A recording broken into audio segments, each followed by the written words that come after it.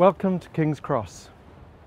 King's Cross is one of the largest regenerative projects in Europe.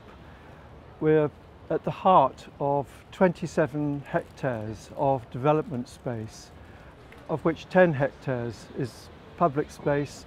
There are 50 buildings, 20 streets, 10 new squares and parks, and this has all happened over the last 20 years.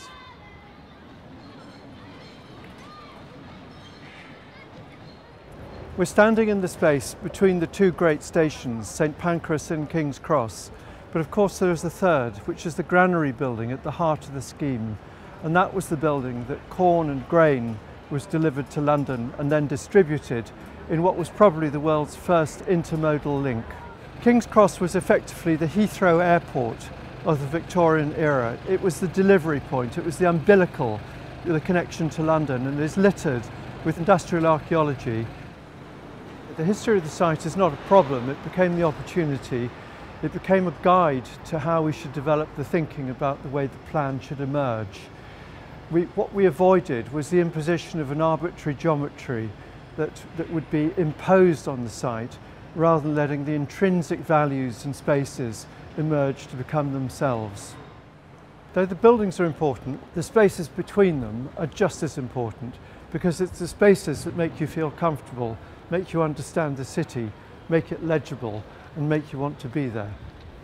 There are 50 buildings designed by over 30 architects, and each building contributes to the space it finds itself in, rather than presenting itself as an individual standing on its own. The making of a master plan is not just about the design, it's also about how it develops over time, how it's used and how it's implemented, the process that Argent have led.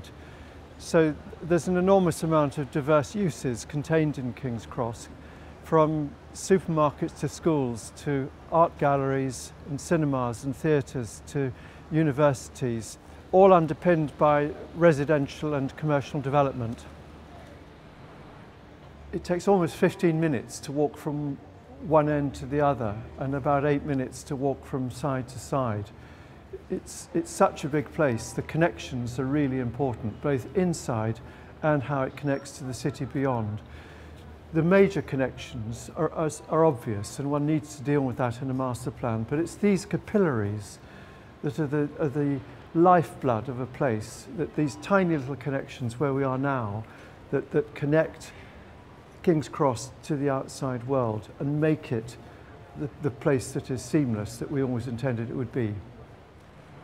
Returning here 20 years after the initial sketch, it's wonderful to see how well it's used, but not just because it's become a thriving place, but because it's really affected the area surrounding the site.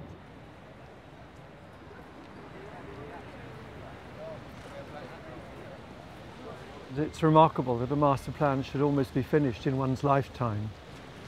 The finishing line is probably about 5 years from here.